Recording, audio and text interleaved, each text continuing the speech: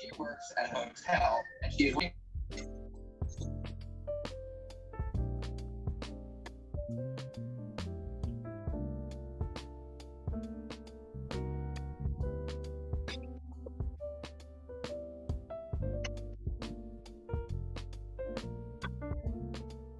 All right, Mr. Carbone, I'm back and I'm me. There you go. There you go. Thank you, Jim, for being with us. My Yes. pleasure. My pleasure. Give my best to that loyal Yankee supporter, Cindy Bigelow. I will. We could have used her bat. We could have used her bat a few times during the course of the series. I'm sure. When I was a little bit younger, I used to have beer during Yankee games. Now I drink Bigelow tea. A better option, Joe. A better option. A healthier one too, Joe. Absolutely.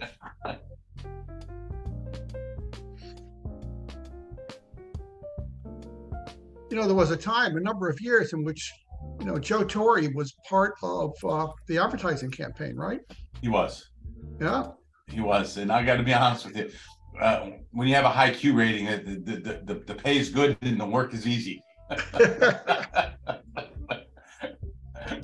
Yeah, I think you get a bucket full of money, Joe, to film a commercial or two. Right. I'm sure.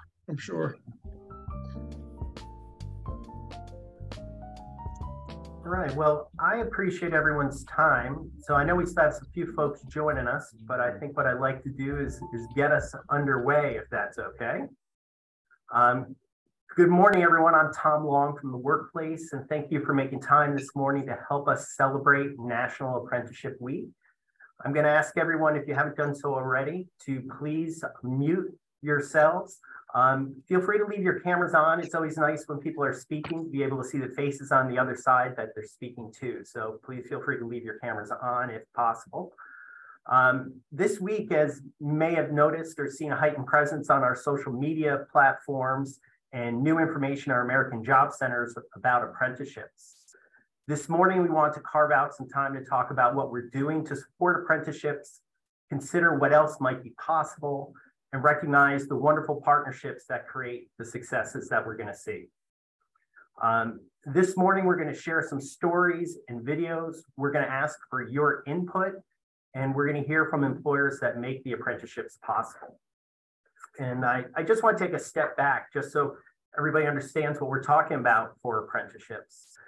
Apprenticeship is an industry-driven, high-quality career pathway where employers can develop and prepare their future workforce, and individuals can obtain the paid work experience, classroom instruction, and a portable, nationally recognized credential. And to put that in perspective, 93% nationally of apprentices who complete an apprenticeship retain employment. And they do so with an average national wage of $77,000 a year. So that's nice. I can give you a lot more statistics, but what I'd like to do is share with you a quick video. And let me show you what you think could be possible. And this is, are you ready for a new career? I like that. Shannon, if you pop that up. When you're ready, you're ready. And with an apprenticeship, you can get started in the career you're planning for without a 2 to 4 year wait. Gaining skills, unleashing your potential in top fields like advanced manufacturing, graphic design, and financial services. Discover apprenticeship because your plan is action. Get started at apprenticeship.gov. Your plan is action. That's one of the things that we're moving forward here with apprenticeships and growing them into manufacturing and hopefully into other industries. And it's made possible by Louis Reyes, who's our Director of Apprenticeship Works. And he's going to talk to you a little bit about Apprenticeship Works. But I'd like to tell you a little bit about Louis. He came to the WorkPlace in the summer of 2021 as a trainer for the apprenticeship program. Previously, he was a master trainer at the Industrial Management and Training Institute. He was a vice president of operations for a touchscreen technology company and has worked as a project manager for Honeywell. He holds a master's in science in manufacturing engineering from New York University. And the one thing you get from Louis is you understand he's got a lot of energy. And to that end, he is an avid runner. He and I have had a number of conversations about marathons and long distance running, and he's got the energy to keep our programs going. So I'd like to turn over to Louis for a few words about Apprenticeship Works. Thank you, Tom. Thanks a lot. Great intro, great lead in. Awesome to be with everyone today. Again, good morning, everyone. Thank you for joining us today. This is an exciting time for us, an exciting week. So I'd like to just share with you what we do at Apprenticeship Works and give you a nice little overview. And again, we are excited, not only for us, for our employer partners and the participants we serve. So it's really an awesome week, and we have made incredible inroads and are impacting industry at every turn. So we're excited about that. But as Tom was indicating, give you some background on apprenticeships. And what we do here, we provide training to address the shortage of skilled workers in manufacturing, healthcare sectors, and prepare them to enter apprenticeships and employment. And what we do, and what I get excited about, this is not a job, this is a career. And I stress that every day I speak to folks and I give presentations. We want to give everyone a career and a pathway to not only change their lives, but their families' lives. So that's an exciting thing we do. So the program creates pipelines for high school students and adults. Trainees receive access to career coaching, exploration, workforce, readiness training, resume, interview, job search assistance, occupational training, certification, and again, supportive services, and at no cost. So that is amazing that we can provide all of this at no cost. And we have, again, we have incredible stories of success, and we get really excited. I get really excited because that's, as Tom was saying, I'm an excitable kind of guy, high octane, and that's what I love about not only the space and apprenticeships, and so it's exciting. So in manufacturing, we offer Introduction to Manufacturing. It's a 8 to 10 week program. And then we also offer Introduction to Manufacturing for in-school youth. It's about 14 weeks. And then we also have Introduction to CNC Machine 1 training, which again, it's about 8 to 10 weeks. And in there, we have a boot camp, a readiness boot camp, to prepare them properly to go into the training and to be confident that they will succeed. And in addition to that, we have healthcare as well, community healthcare worker in youth and adults, 10 weeks, peer recovery specialist, adults, 6 weeks, and patient care technician in school youth and adults, 17 weeks. So we're covering a lot of ground. We're expanding. We're adding other best practices. So I get excited when I talk to people, and we got something going with Stanford High School that we're going to be launching next year. So all exciting stuff. So again, welcome everyone, and thank you for joining us today. This is an exciting, not only exciting day for us, but an exciting week. And we have some incredible people that will be providing additional input and background, all that. So thanks again, and enjoy. Thank you so much, Louis. Appreciate that. And as Louis just let you know, a lot of the work that we're doing, which is great to hear about. But again, we're talking about careers. We're talking about changing people's lives through the work that we do. And I'd like to share with you a quick story, if I can, from Quinn Hayes, who is one of the participants that has come through our programs.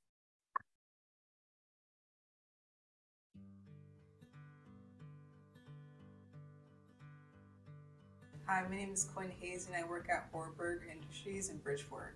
Before I was offered an apprenticeship, I was working towards going to Sacred Heart or Pierre because I wanted to major in art. I didn't have any scholarships or anything, so I was planning to pay out of pocket or with like financial aid. But before I even got to apply for any of that stuff, I got offered the apprenticeship junior year. With Jason and Felicia and all of them. And that same year, that's when we started working downstairs in the high school, Derby High School, because that's when they put all the machines down there when they partnership with Housatonic, and that's when I started my apprenticeship. And I learned pretty much like all things manufacturing. You start off with the basics, like how to use a machine, how to set up a machine. You have to learn a lot of algebra, a lot of math, and like everything when it comes down to like inspection and like quality of like parts. Like I learned a lot of things in those 2 years in high school before I moved to the Housatonic in person, and then learned more and completed my bachelor's degree. Now after I finished Housatonic in May, I've been working at Horberg ever since then, so it's about to be a full year, half a year. There I do almost the same thing. I just set up a machine, learn how to make quality parts there. It never gets old either. You learn something new all the time. Like you never can make a perfect part, so you have to learn new things all the time. And that's what I do now, and that's what I learned. That's what I do learn from the apprenticeship. I think it's important because if we stop, like we're just gonna have robots making our parts, and then no one's ever gonna want to like make parts again or like be creative and invent new things. A lot of inventions came out of manufacturing, so I think that's important.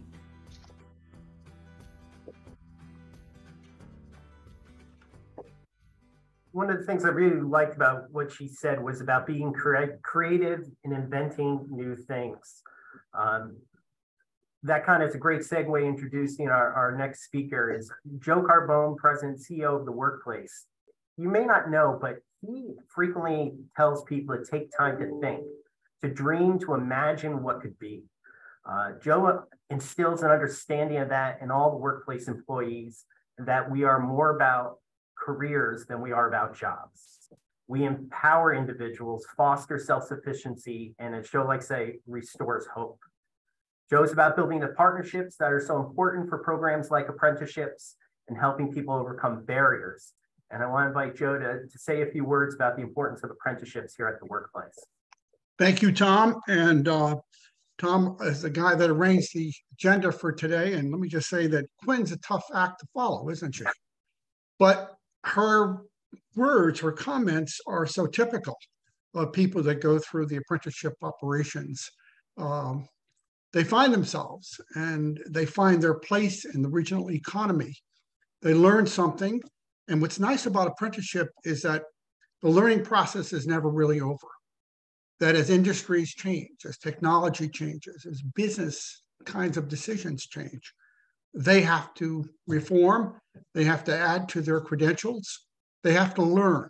So when we think of many years ago, lifelong learning was just a cliche. It has an application here. I don't know of a single apprentice who can say, okay, I've reached the point where I've got the license now and I'm okay. And if they do nothing for 5 years or 10 years, they can become obsolete. But once they have it and they're working somewhere, then it encourages the investment on the part of the employers. Let me first of all welcome all of you to be here today. We're grateful to be in a position to celebrate Apprenticeship Week. It's a program that's very important to us for a number of reasons, but not least among them is one must recognize the Connecticut economy right now. I mean, who would have ever imagined? I've been over 25 years at the WorkPlace. I never thought in my life I would see a day in which there were more jobs posted than there are people unemployed, and all happening at a time when Connecticut is at full employment. I mean, full employment used to be 6% when I was in college. Nowadays, you can make a great case that it's 4.2, 4.3. All right, we are there, and we have been there for a while, and there's no sign that it's going to change. But what it does do is this. It says to people, well, first of all, it will say to the WorkPlace very clearly, if you're about careers, all right, what is a career? What does it mean to the employer? Well, I'll tell you what it means. Employers interview lots of folks before they make the hire. You need to come to an employer. You need to be prepared and you need to be credentialed. You need to have something so that an employer can take a risk. can hire you and give you a chance to demonstrate that you can do that job as well as anybody else. And all the learning process you have had have manifested itself into a highly skilled individual. Every time you succeed at that, every time you do, that's about as great of a, I think, a definition of a career as we're ever going to find. It's not just the amount of money that you're on the average you might earn. That's important, but that's not it. It's that you've got a credential, you've got something that's going to be the lead in your life to continuous learning. And that means this pathway to middle-class America, and I guess in a much more fundamental way. What I tried to bring to the workplace when I came here 25 years ago, I'm an economics guy that believes in the power of the middle class. That is what is good for everyone, those who are rich and those who are not, because those who are not are given the stepping stones to be in a position where you can be on a pathway to middle-class America. That's what apprenticeship does. It gives you that credential. And it says to an employer that you've been tested. You're motivated, all right? You're smart in your own area. That is what employers want. Now, get back to Connecticut for a second. We have had virtually no population growth for more than a decade. We know our state is the 6th oldest average age in the entire nation. And we know we don't have a great record of retaining our kids after they graduate. So what does that mean? What's going to take the place? How is Connecticut going to be competitive? Well, the one thing we can do is that we can be smart. We can compete with just being smart, being able to move from one era of development to another in a seamless way, so that as the industry changes, as the line of production or line of service changes, you're capable, you're ready to move with it. Now, that's what brought the workplace a few years ago to a point where we applied for a federal grant involving youth, involving manufacturing. But it was one of only 14 or 15 federal grants issued in that round. And we've had money from the state of Connecticut, the great Department of Labor. And I have the pleasure of introducing the apprenticeship director shortly. But we had the resources in place, and we still do. We have the resources in place.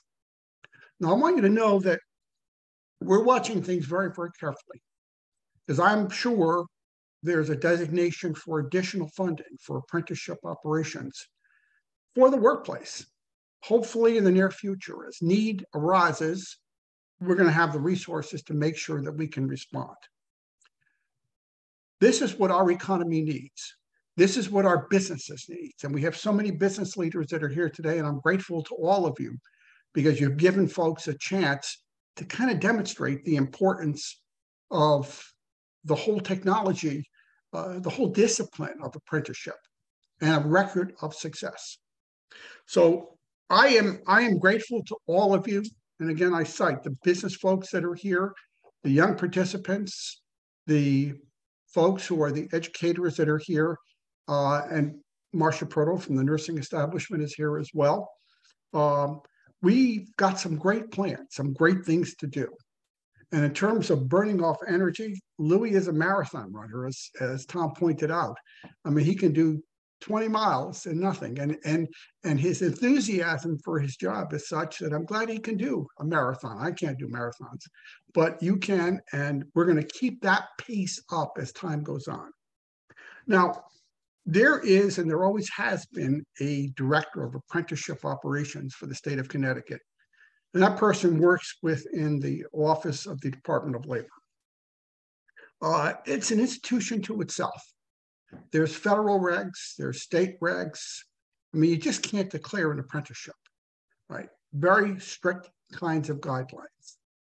So the gentleman I'm going to introduce to you, Todd is kind of a longtime friend. I've known him for many years, and he's had my respect for his qualifications for the job and the way in which he administers it. It's not an easy job. It's not like anything. I When you walk into an American Job Center, our job is to be sure you've got adequate training so that you can move from that position into something else. Apprenticeship has got kind of regulations, could be federal, could be state. It's different. And it takes a director at the state level, someone who is knowledgeable of all that, someone who is going to deliver for the customer, which is the individual and the businesses, and also protect the interest of our state. We in Connecticut are fortunate that we've got somebody with sufficient experience and knowledge that he can walk that fine line. And everybody can know, whether you're a business looking for an apprentice or you're an apprentice looking for a program, that maximum benefit from the state of Connecticut and for the state of Connecticut is going to be administered through a person who's not just knowledgeable, but caring, and appreciates the power of apprenticeship.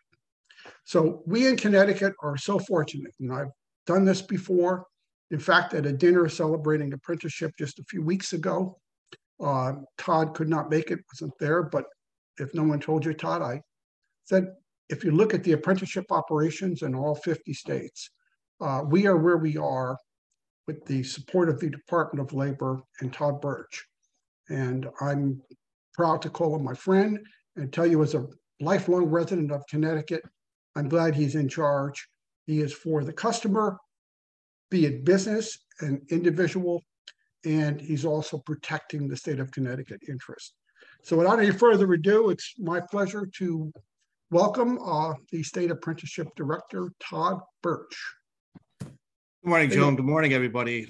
It's hard to follow such a humbled, and I'm very humbled for that introduction. Thank you very much, my good friend. Well, again, good morning, everybody. We're right in the middle of National Apprenticeship Week, the 85th National Apprenticeship Week, designated by the U.S. Department of Labor. Apprenticeships as a law started here in the state of Connecticut with William Fitzgerald, Congressman Fitzgerald of the 2nd District. In his first term, was able to pass the National Apprenticeship Act, protecting, at that time, young individuals in the workplace for safety. We've well expanded upon that. We're very proud to be the home of the National Apprenticeship Law. I take liberty, and Joe, as you just mentioned, lifelong learning. I'm a lifelong apprentice.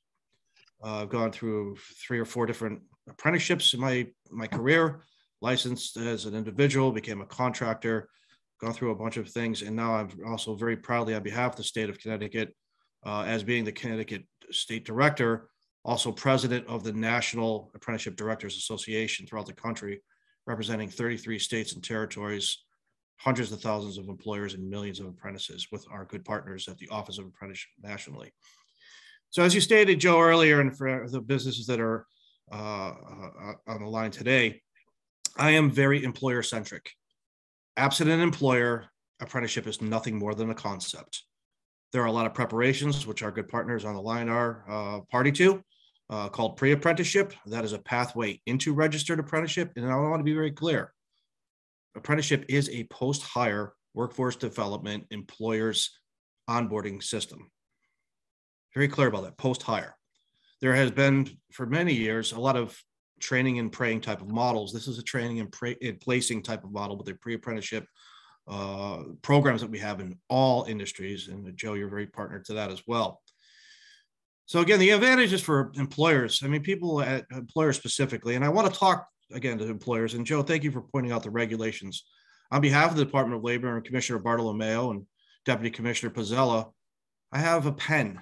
And that pen, I have learned over the years, is mightier than the sword. I want to work with employers for you to be able to create a program of onboarding, codify it for expectation purposes. Everybody's looking for work, as Joe had mentioned before. They're looking for workers. There are many people that are looking for work in different opportunities. There's no question about that. For many, many years, our good friends and partners at Derby High School, they brought back SHOP. It used to be called Industrial Arts. Now it's called Career Technical Education. They give all these fancy names to it. We're getting back to our roots. Our roots are we have always manufactured great products here in the state of Connecticut. We make things that fly. We make things that go under the water. We are also the home to the wiffle ball. We are a manufacturing state, always will be. always will be. That being said, the advantages for employers, the recruitment of new employees, skilled or entry level, assuring that your new employees will be trained in the specifics of their new role post-hire developed by you and my staff. Implementing a codified and documented program that measures job-specific skill attainment in order for these new employees is what we call the bridge to professional practice. In order for an individual that comes right through your doors as a new employee to become proficient in their new role, which, by the way, garnishes higher employee retention due to the fact that they were loyal. You gave them a shot, as Joe had mentioned before. And if you give somebody a shot and teach them, they're going to be with you for a very long time. I want to talk about succession. We're talking about the silver tsunami, and for the hair that's still staying in my head is turning gray. So I kind of get that. Knowledge transfer of occupational skills from highly experienced employees to the new individual to your company or occupation via mentorship is the assistance for succession planning. These people have had vast knowledge and need to be bestowed upon the new people that are walking in the door. So for the employer, again, the return on investment is about $1.47 to your investment. First of all, you're getting a new employee and you're getting them to perform their task and their occupation the way you want them to perform. So what are the advantages for the apprentices? Again, apprentices is not just a pathway, it's a career. You're a paid employee. Upon completion of your apprenticeship, or again, becoming proficient in your occupation, you have mastered your industry-specific skills, your occupational proficiency, a workplace efficiency to be successful in that career. And again, lifelong learning, next steps. People may go down the road of various aspects of what they may get into next. And I call it the 5 tenets of registered apprenticeship. Again, first, direct industry involvement. You're an employer, absent an employer, no such thing, just a concept. You drive the bus here. You have to think about sometimes, it's just a recommendation, I should say. What do I do with a person when I bring them in the door? Do I go have them work with John or with Sally and have them show the ropes, so to speak? Registered apprenticeship program is nothing more than a codified list of attainment skills to attain over a period of time, plain and simple. Structured on-the-job learning. Again, that's that task list. What do you need to become proficient in over time? Again, determined by the employer. Related instruction. The theoretical aspects of the occupation. Okay, what does that mean? STEM education is fantastic, but contextualized instruction and learning with related instruction in STEM is the way to become proficient in your occupation, understanding that, okay, what is this trigonometry? What's this algebra? And how's it going to translate to the world of work? Specifically in manufacturing, as the video had stated before from Quinn, putting that algebra together with manufacturing. If you can't do it, you cannot be an employee. Progressive wage increase, that's built into a registered apprenticeship program. You start as an apprentice learning the skills, getting better at your job, getting better at your career, getting better for the bottom line for your employers. They get a raise determined by the employer. And as was mentioned before, a national industry recognized credential. We're the antithesis of the college system. There's no question about that. Every graduate of a registered apprenticeship program receives a national industry recognized credential issued by our office as a certificate of completion. Some instances, it takes 2 or 4 years to actually complete these apprenticeships. It takes 2 years for an associate's degree and 4 years for a baccalaureate. Same amount of time. The difference is the majority of my apprentices have not incurred any debt. They've actually made money over the last 4 years or 2 years. I was quoted in the Connecticut Mirror, and I'm very humbled about that. When you graduate from college, you have a degree. When you graduate from a registered apprenticeship program, you have your career. So that being said, I thank everybody today for the partnership, the pre-apprenticeship work that we're doing to get people not necessarily detracting from going to post-secondary education, but to say this is a fantastic opportunity, because well over 80% of the people that are in apprenticeship programs had no idea this opportunity was before them due to the fact that they were encouraged to go and seek post-secondary or higher education upon graduation from high school. So with that, again, Joe, thank you for the wonderful words this morning and the opportunity to speak, and looking forward to the rest of the program. Thank you. Thank you, Todd. Thank you very much, Todd. We appreciate it. Your guidance is always right on point and helps us keep moving in the right direction. So thank you for making some time to be with us today and to share those thoughts. You know, folks have been listening to a lot of information for the past hour. I'm going to ask for your input. And what I'd like to do is get you to think and to share a little bit. We have a poll question I'd like to put up and get your feedback and your thoughts. So how many individuals are currently full-time registered apprentices in Connecticut across all industries? Answers starting to come in. We'll give it a few more seconds here. I see some head scratching going on. For those of you who left your cameras on, thank you.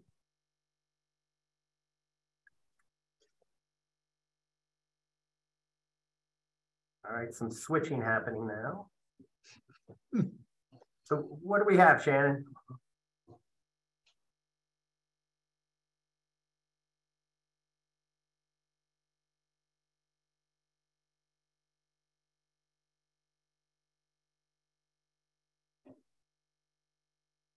See, so it looks like 52% of the people got the correct answer. So it's 6,285,000 people are currently registered apprentice. That is a good number across the state. You know, the apprenticeships are not possible without the ability to have the employers, but also a place for people to actually learn. And we're very fortunate in our area to have Derby High School that was mentioned earlier. They've had a number of summer programs that for the pre-apprenticeship level that have really helped people advance their careers. Housatonic Community College locally has a fantastic facility that just celebrated a 10-year anniversary, and other community colleges across the state as well. What I'd like to do is shine a little bit of a spotlight in a brief video here to introduce you to the Platt Tech High School. And we're going to get a virtual tour led by David Tuttle, who's the department head of precision machining technology. And I think one important thing about the video is it really changes the perception some might have about manufacturing and the advanced manufacturing world, which is very modern, very clean, and very reliant on technology.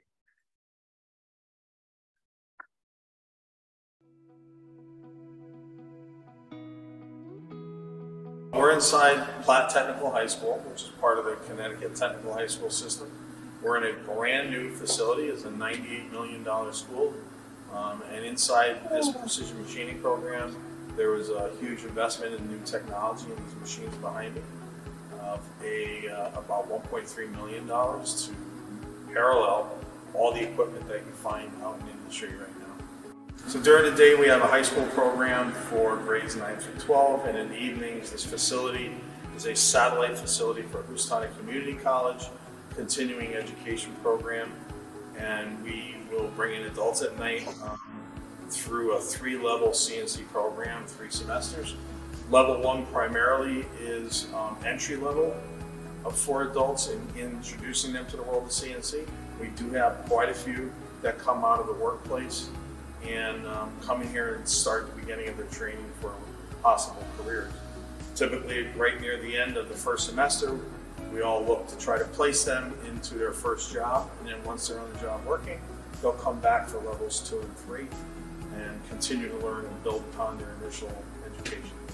Every one of our graduates, whether they're high school students graduating or the adults, have the opportunity to go out into entry-level careers, sign up to be an apprentice, and then earn their hours on the job towards earning their either a 6,000 hour journeyman apprenticeship in CNC, or they can go to 8,000 in tool making. And there's many, many other apprenticeships that go along with that individual one. So that's a natural pathway for a lot of the graduates to take. So all of our students, whether they're high school students during the day or the adult students at night, will learn on the computer numerical controlled equipment that's behind me. And we have 29 pieces of equipment here on top of manual machines as well. Good. I really want to thank again Dave's time for helping us and putting that together. And he's been a fantastic partner and an advocate across the state for apprenticeships. At this next point, what I'd like to do is we have a few employers with us today and invite them to join us and to be spotlighted here for a little bit of Q&A, which I think will enlighten us all. And just going to go through brief introductions. Jim Gilday, who Joe mentioned earlier, is the Director of Manufacturing at Bigelow Tea, and he's been there for the past 26 years. Bigelow is a family-owned business dedicated to producing a variety of fine quality teas, and the company is one of the nation's leading producers of specialty teas with more than 130 varieties. What I'd really like to notice is that in addition to his work at Bigelow, Jim volunteers his time with organizations like the BRBC here in Bridgeport and the Derby Board of Education. Derby High School, as mentioned earlier, has been instrumental in partnering with our pre-apprenticeship training programs. We also have Sean Adamless. He's a manufacturing engineer, technician, and apprenticeship lead for Coherent Corp in Monroe. Coherent is a global leader in engineered materials and optoelectrical components. It's a company that develops innovative products for industrial, optical communications, military, life sciences, semiconductor equipment, and consumer markets. It's quite a broad reach. And additionally, we have Dave Chanko, who is our Vice President of Operation for Horberg Industries. Dave has quite an interesting path to where he is today. Horberg was founded in 1935. But he started out as a machine operator with Bead Industries and worked his way up to quality assurance manager and supervisor of final operations. He left Bead after 13 years and was hired by Horberg as a quality manager, where he was there for 20 years, or he's hired 20 years ago. Eventually, the sole owner of the company brought Dave and one other person on as a partner of the business, and that's where he got to his Vice President of Operations position today. So thank you all three for being here. I really appreciate it. And hopefully we can spotlight each one of you. I had a couple questions, but what I like to do is just for quick answers for the three of you as we're bringing you up. I was wondering if you could each briefly state what was the main reason your organization adopted an apprenticeship training model. And this is just a brief response for each one. And maybe we'll start with Jim.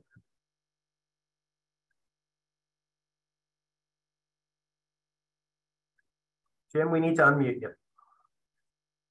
There we go. Thank you. An ability to attract candidates from a workforce development perspective, then also to create a standardized structured training program. So those would be the two key. Fantastic. And Sean? What was the main reason your organization started an apprenticeship training model? For us, it was more of we were having a hard time finding different talent out there. So we really wanted to bring in different apprentices, young people. We wanted to be able to train and kind of mold them into the way we run things here. And we figured it would benefit both parties. So basically, it was just a lack of finding the proper talent out in the industry. And we figured if we bring in all these students, we can actually shape them the exact way we want them to. So. And I understand Dave is here. Dave, if you could turn on your camera, we'll be able to spotlight you and bring you up forward. There I am. All right, hear the voice. So Dave, while you're bringing you up, what was the main reason your organization adopted the apprenticeship training? Actually, we kind of backdoored into it. Quinn had actually applied for a job that was posted, I think, on Indeed or something like that. And we found out later that she was part of this program. So we ended up getting involved with the program, like I said, through a backdoor channel. And oh, by the way, I think I should mention, no poaching Quinn. She works for Horberg. So for each one of you, what are the main roles or jobs that are being performed by the apprentices that are with you? Jim, we'll start with you again. Here at Bigelow, our main apprentices are either working on our high-speed teabag equipment or they are the folks working, and we've expanded the program, and so we also have apprentices who are doing the blending jobs and the blending functions, which is taking the raw tea, the ingredients, and turning that into a finished product. Those are our two main roles right now. Thank you. And Sean, go right ahead. Yeah, so we have it spread out, you know, pretty expansive. I mean, we obviously do a lot of the CNC milling operations. We're very heavy in surface grind and jig grinding, EDM sinker, wire EDM. Those are basically the 5 main departments, and we kind of just move them around as the program evolves, you know, when they need to get a certain amount of hours. So I would say we're very heavy on the CNC milling, Haas, Yazda, Mazak, and also wire EDM and sinker. So. And Dave, for yourself? Actually, for Quinn, she's pretty much had the exposure of pretty much everything we do here. We're a small company. Everybody wears many hats. So everybody goes to where the need is. She's run schematics. She's learning setup and maintaining of centerless grinding machines. She's really seems to have a knack in some of our secondary operations. We have an NC surface grinder, and she just continues to amaze everybody here. So. Thank you all for answering that. The reason I wanted to ask that question is because even within a single industry, you can see that there are many different types of occupations and roles that apprentices can play, and many different types of career paths. We had talked a little bit about partnerships and how important partnerships are. Jim, specifically to you, can you talk at all about successful collaborations or partnerships that help make the apprenticeship possible at your location? Yeah, so first I would tell you, and I see she's on, Sarah Lewis and Jason Galassi for certain. The two of them have been great partners. Really, probably I wouldn't even call it equal partners. They're better than me, so they were strong. And then Todd, I see Todd is on, and Todd Birch and Kerry Valenti from the state of Connecticut, and he is right. I mean, they're just really easy to work with. Matter of fact, Kerry's coming down tomorrow to register more apprentices. So I would say between Sarah, Jason, the WorkPlace, Joe, Department of Labor, everyone just wants to make the program work, and it's been a great collaboration. Wonderful. You know, you mentioned Todd, and in Todd's remarks, he mentioned how, you know, apprenticeship is a training model post-employment. And so, Sean, I was wondering, how does apprenticeship fit into your overall training for your employees? That's a good question. So before we even got into the apprenticeship program, we were immensely invested in just cross-training in general. I mean, when you first come into our production floor, you'll see we have a big spreadsheet, a matrix of every single employee that works in the company and basically what they're trained on at that time. So it fits in perfectly, because when one apprentice is working in a certain department, we usually don't have two in the same area. So by the time they need to move to another department, we actually have no issue backfilling them. So I think a lot heavy on the cross training. We can easily position them with another apprentice once they're ready to move on to the next phase of their apprenticeship. And I think it fits well with our system here. Again, heavily on the cross training here. Fantastic. And Dave, I wanted to ask you, I know it might be too soon for this question, but I'll put it by you anyway, is how has the apprenticeship improved or impacted productivity for your organization? It has helped, like just like the last gentleman said, that, you know, the cross training has been most effective, but having somebody come in that knows the basics, that can you can pretty much, you know, plug and play in some areas to be able to loosen up a bottleneck where one department may end up being behind.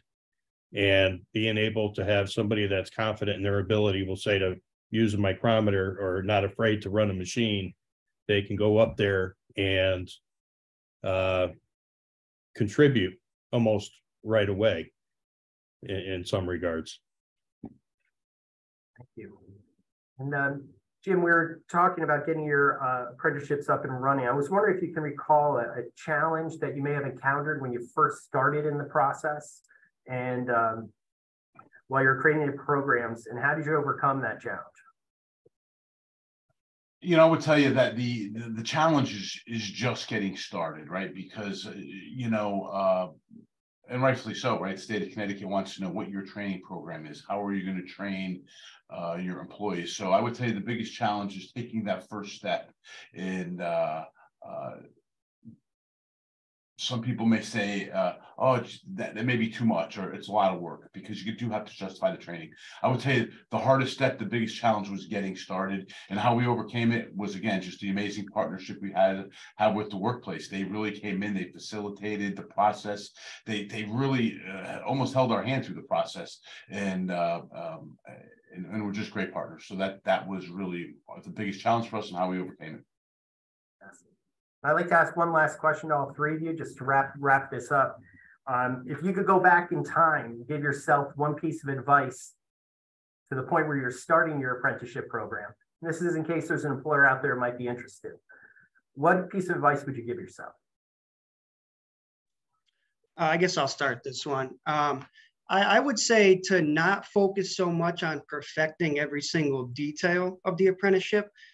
For me, when I first drew up, our criteria, how we wanted it to flow for our company, I spent so much time trying to get every detail right, trying to make sure I had all the training hours, where they needed to be.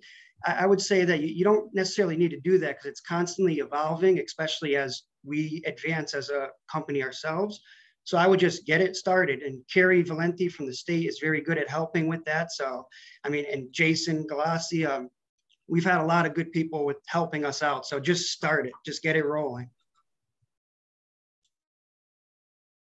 Yes. What do you think, Jim? You know what, I would actually agree, truthfully. The biggest advice I would give myself, because when you hear, hey, you have to create a training program for every position that you're going to do, it can be overwhelming. So I would definitely agree. Just get started, just dig in, start the process, and then move along quicker than what you think. And there's a lot of great partners to help you. And Dave, as you mentioned, you backed into this, so maybe your perspective might be a little bit different, but what would be that piece of advice? Don't be afraid to jump in with it. It's really flexible, and the rewards are really far more than what you would think they would be. Well, I do appreciate the time that each of you are giving us. The employer perspective is essential to what we're trying to do, and so thank you very much. And we're just going to move on to the next segment here. Thank you for that great piece of information. What I'd like to do is we have another success story from Chet Wildeman, and I'd just like to play that for you briefly, because again, hearing from the participants is so important.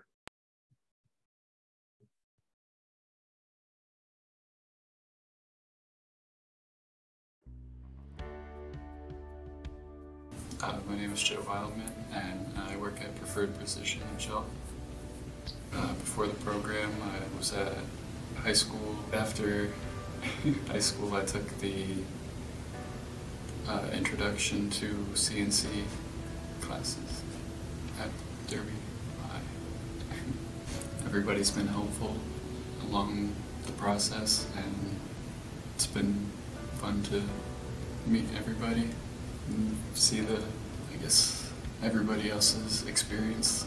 Basically, I learned the basics of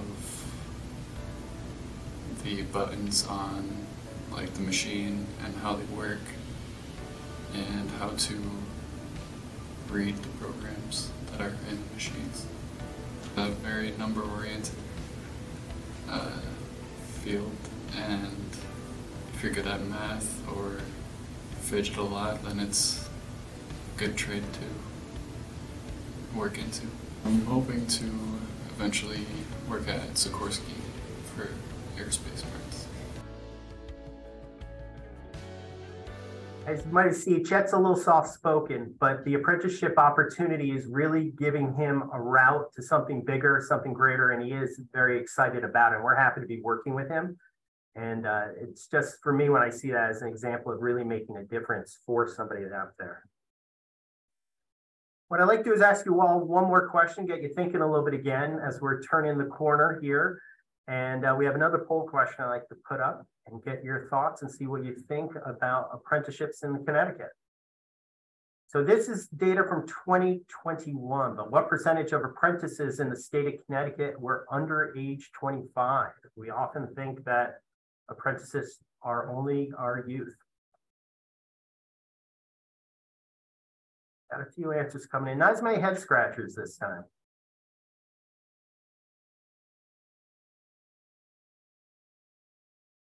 Tom, if I may for 1 second, please. Sure.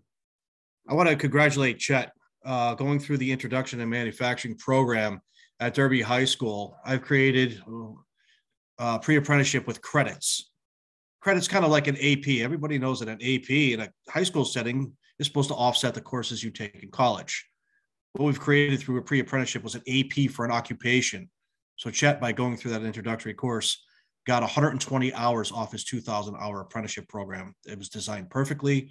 I'm glad you highlighted him because we're really proud of him. Thank you, Tom. Thank you for adding that. Can I add something, Tom? Absolutely. Our YARD grant also covered his tuition to go back to Platt Tech for additional training in the level 2 and 3 CNC course at Platt. So just another incentive to register as an apprentice to continue your learning. Fantastic. Thank you, Jason, for that. So the answer here is, I believe it's 40%, Shannon, if I recall correctly on this, that 40% of apprentices are under the age of 25. What's also interesting there then is 60% are between 25 and 54. So apprenticeships are not just for people in their early 20s, but people at all different stages of life and career. Just want to share that with you and keep that in mind, as apprenticeships can be for everyone. What I'd like to do now is introduce a good friend of the workplace. Marcia Proto has been somebody we've been working with for, I want to say it's over 10 years, 12 years through the Health Career Academy. Sure. Marcia is Executive Director for the Connecticut Center for Nursing Workforce. This organization focuses on collaborations to ensure a highly educated, diverse, and sustainable nursing workforce is available to support the healthcare needs of Connecticut residents. I asked her to join us today with consideration for what might be possible. We have been focusing a lot on manufacturing, but if we broaden our horizons, what other types of apprenticeships could be in reach? And so, Marcia, thank you so much for making a few minutes.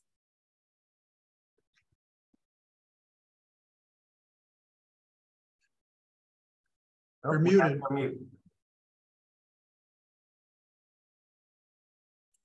Hi, Tom and group. It's been a pleasure to have a collaboration with you for actually over 12 years now. And boy, is that an old picture of me, but thank you for putting that up. I appreciate that. The sky's the limit for apprenticeships in nursing and allied health. As many of you may know, I've had an 8-year horizon of trying to engage apprenticeships in the role of nursing.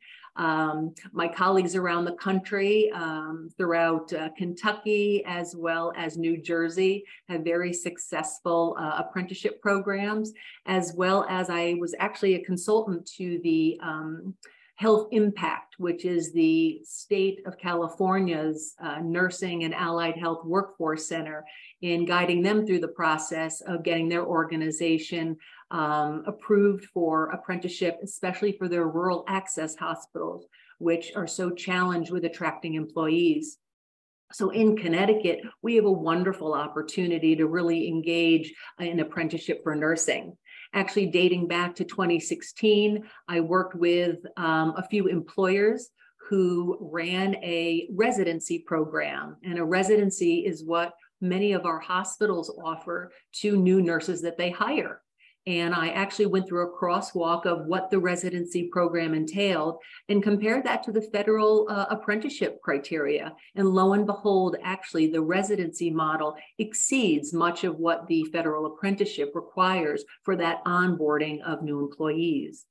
The beautiful thing about an apprenticeship, as I heard from our employers, is it's a wonderful way to attract employees, because they want to know that they're going to have a soft land and truly have an effective and robust onboard.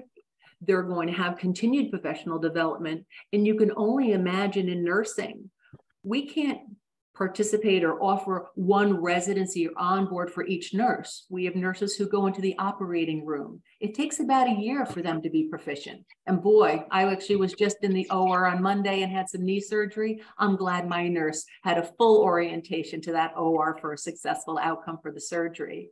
In addition, if you have a nurse going into critical care, they have a separate track, a formal generic education, but very specific to onboard that practitioner to not only be safe, but competent and confident when they're engaging with patients and family. So in 2016, unfortunately, we were unable to do a statewide lift of a best practice apprenticeship residency. And our goal was actually to give this model to every single hospital so they too could adopt best practice to onboard their new nurses. The problem is it costs a lot of money to onboard a new nurse, just like it does for our other colleagues at Bigelow and our other manufacturing organizations. And just to give you a little bit of what's happening with our nursing workforce and why it's imperative that we do give all of our hospitals, long-term care, home care, an opportunity for these robust onboarding is to really support retention. Just this last year, we collect data. We had 13,000 qualified applicants to become nursing students. Unfortunately, we only have 2,800 seats. So we only accept 21% of our qualified nursing students.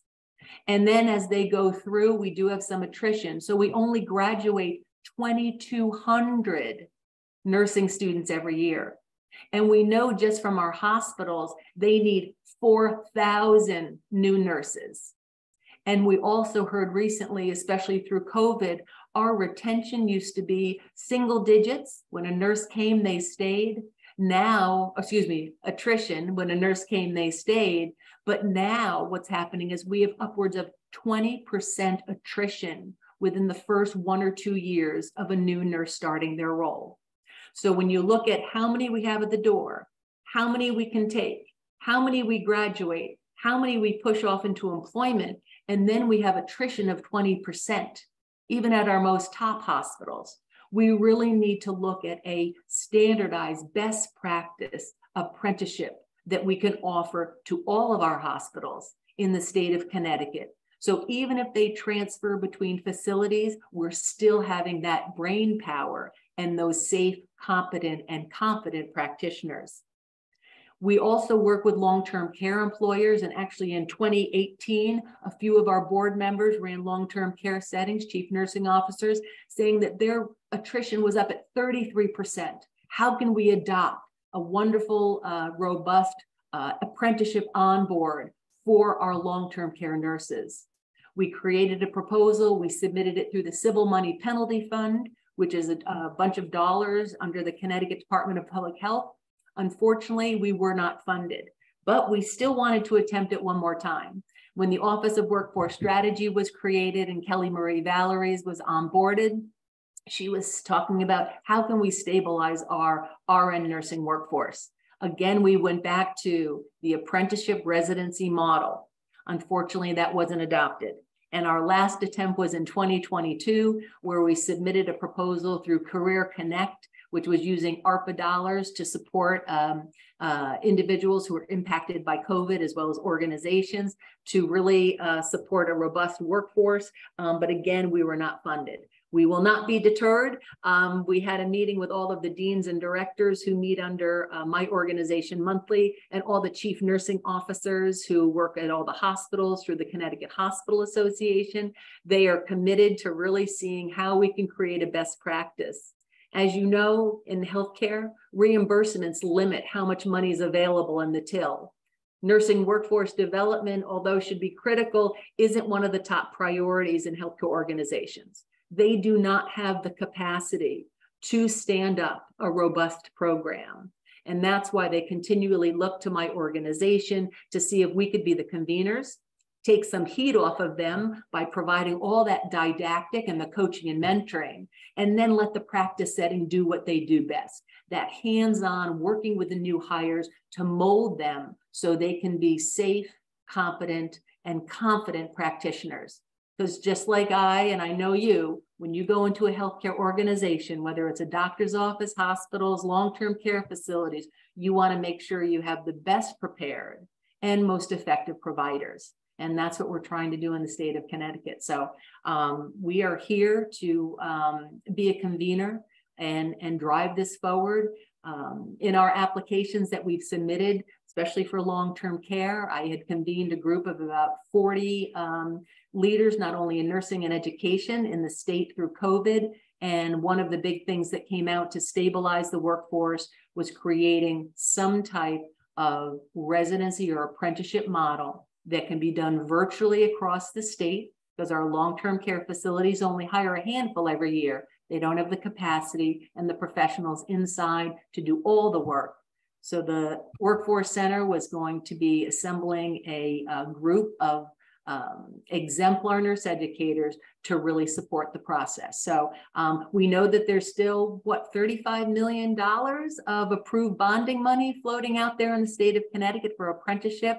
And I think nursing and allied health would be optimal to really engage in this process, learn from our colleagues in manufacturing and finance who have done this so successfully, really to bring this into healthcare. So happy to be here, delighted to be a continued partner with the workplace and all the great work that they've been doing throughout really the past 15 years to bolster healthcare in Connecticut. Thank you. Marcia, thank you so much for making time and to share your thoughts on the workforce stabilization within the healthcare industry. Obviously, across all industries, retention is a huge issue for keeping people on board at employer sites.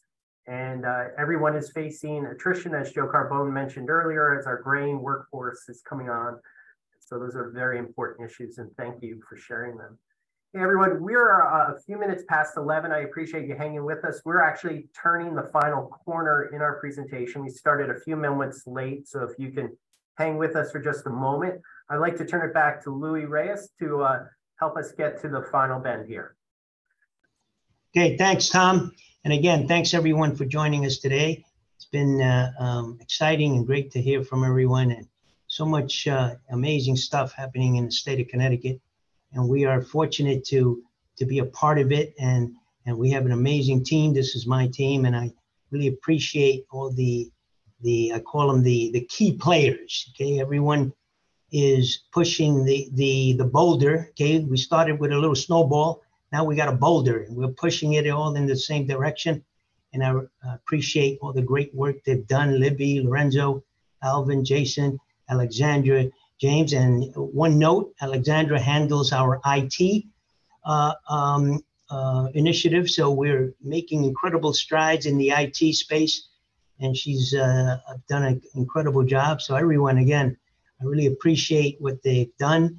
And again, we have included, and I'm glad Marcia mentioned about healthcare, because we're also making great inroads into that space as well. So well done, guys.